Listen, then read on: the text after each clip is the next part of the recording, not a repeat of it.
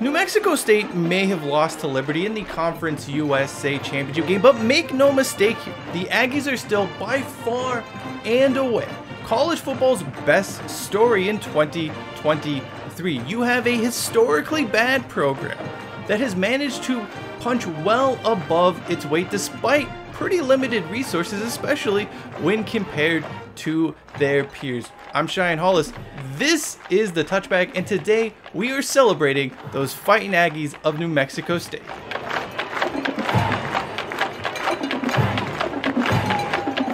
Pop quiz. Who is the most famous New Mexico State alum to have played in the NFL? I would argue that it's Joe Pisarcik. You might otherwise know him as the quarterback who fumbled the ball that allowed for the miracle at the Meadowlands to happen. Sure, there have been a few other Aggies to have made it to the NFL and carved out a nice career for themselves. For example, there's Charlie Johnson, who started more than 100 games at quarterback during the 1960s and 1970s. But let's be honest here, the program doesn't exactly have a long track record of success when it comes to producing NFL talent. That is certainly not for a lack of trying. In fact, you may be surprised to find out that New Mexico State football has been around since 1894. At least that is the first time they ever played in-state rival New Mexico. Back in those early days, the school in Las Cruces was known as New Mexico A&M and wouldn't be rebranded until, well, about the time the football team found some sustained success. In 1960, the university would become New Mexico State, and this was ending perhaps the most successful two-year period in football history for the Aggies. They won back-to-back Sun Bowls in 1959 and 1960, with the latter season seeing the team go unbeaten and finish the year ranked in the AP Top 25. While the Aggies wouldn't go bowling under then head coach Warren Woodson, the team remained extremely competitive until 1967, and this is when, well, shit kinda hits the fan for the Aggies. After that 1967 season, school administrators forced Woodson into a mandatory age retirement as he would turn 65 before the next campaign began, and state law at the time required state employees to retire at the age of 65. Ultimately, though, the decision by the school to force Woodson into retirement had nothing to do with him being 65 years old and had everything to do with the two sides butting heads during his entire tenure as head coach. This was simply a convenient reason to get rid of Woodson and bring on a new coach. Boy, was that ever a colossal mistake. Woodson was in charge of the Aggies for 10 seasons and managed to finish with a winning record on 7 occasions. In the 55 years since Woodson was let go, New Mexico State has finished with a winning record 7 times in total. It's safe to say these have been some lean decades for those fans in Las Cruces.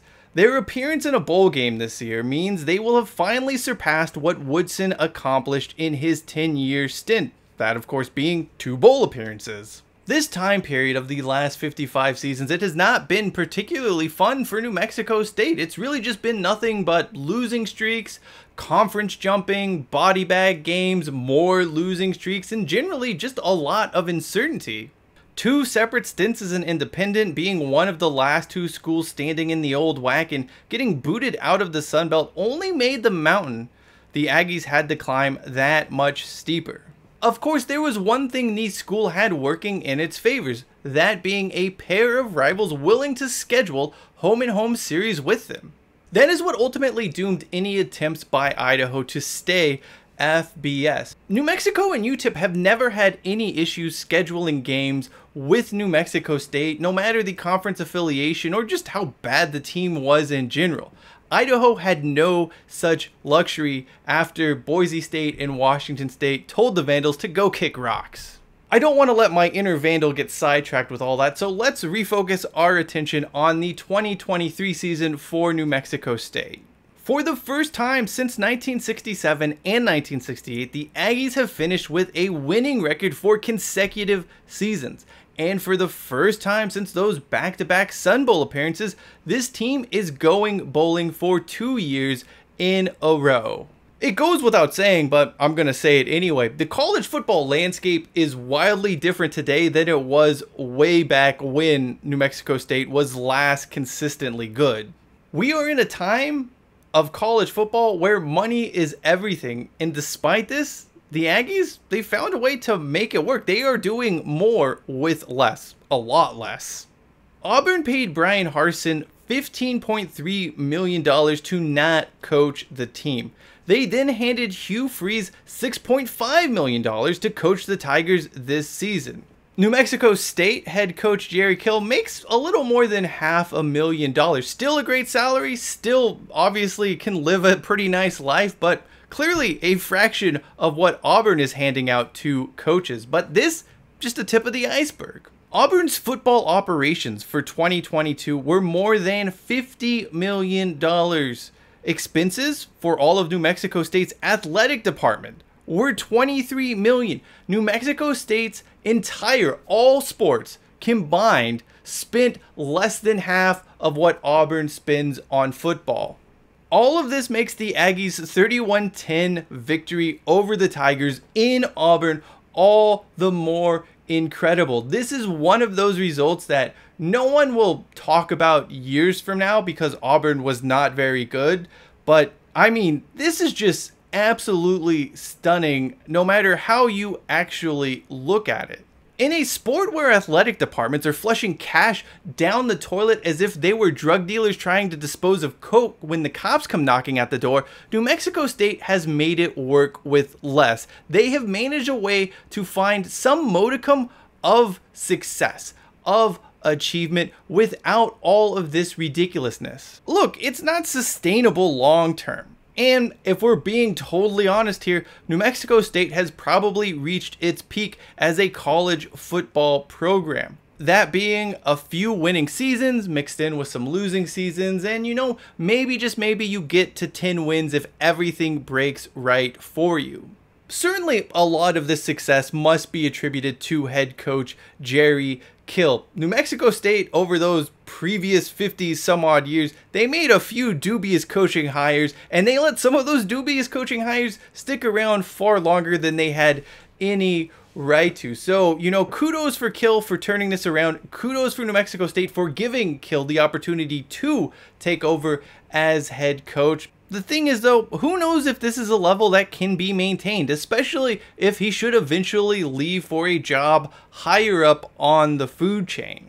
That, though, is a question and a concern for another time, because right now, it's time for New Mexico State to celebrate and just enjoy the fruits of a 10-win season, something that, honestly, I didn't think we would ever see in my lifetime, given historically where the Aggies have been at.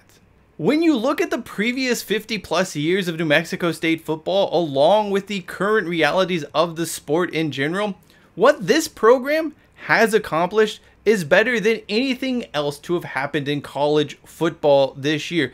Hands down, without question, no competition. In a season defined by cheating, greed, and an absolute complete disdain for college football fans, New Mexico State, their story was a lone bright spot.